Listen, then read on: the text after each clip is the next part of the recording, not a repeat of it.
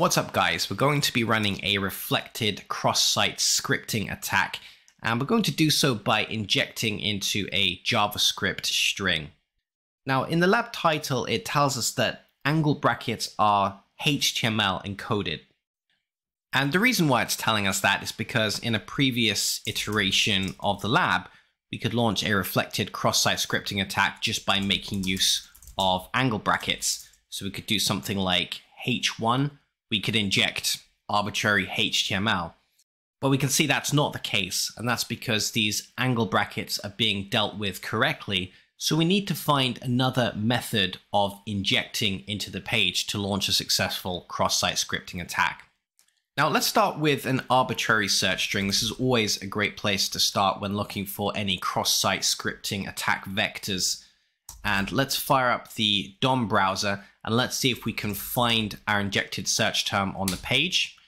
So we actually have three matches there. We have the echoed search term inside h1 tags. We then have our search term inside some JavaScript.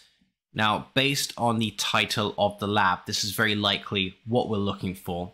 We also see the injected search term as part of the query parameter in the source attribute on that image tag.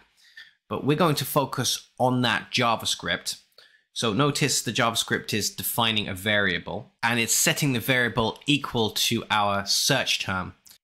So our context at the moment is that we are inside a string. We are inside those single quotes. And our objective is to break out of that string and to be able to write arbitrary JavaScript.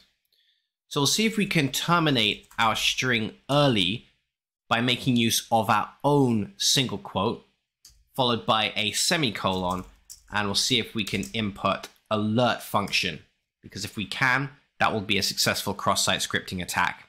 Now this won't work at first, but it will give us a clue on how to proceed when we see how exactly this gets injected into the JavaScript. So let's run that search term.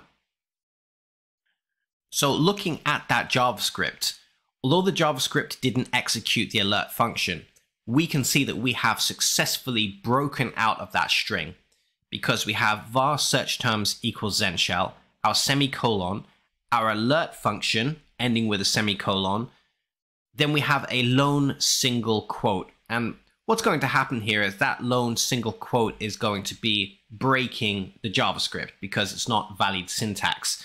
So we need a way of making that single quote valid syntax. So let's just see if we can modify our attack here. So we'll say zen_shell alert, and we just need a statement that would ordinarily end with a single quote. So we can just create a new variable. So we can do something let myvar equals test. Notice we don't have a trailing single quote there.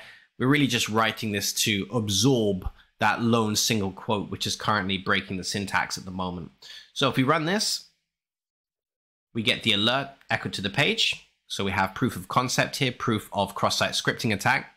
Now taking a look at our JavaScript, we have var search terms equals zen_shell, semicolon, alert function, semicolon, and just an arbitrary JavaScript statement that ends with a single quote, let myvar equals test. So it's now completely valid JavaScript. As soon as we've broken out of that JavaScript string, we can write any valid JavaScript that we want to. Now, I've shown you this method just because it was how I solved the lab, but it's actually slightly verbose. We don't need that arbitrary JavaScript statement at the end. So here's a slightly more concise way of solving this lab. We break out of our string. Now we don't actually need a search term, so we're doing something like search term and a trailing single quote. We don't need that because we can just have an empty string plus alert plus single quote. Now if we run that, that's going to solve the lab as well. Let's take a look at the JavaScript. So we can see we've confined our exploit to a single statement here. We have var search terms equals empty string plus alert function plus empty string. Now in other programming languages, we might get some kind of error here because we are attempting to add a string with a function, but just due to the nature of JavaScript being a dynamically typed language, it allows us to do this type of thing. So this is perfectly valid JavaScript. All right, thanks very much for watching, guys. Hopefully you learned a little something about reflected cross-site scripting.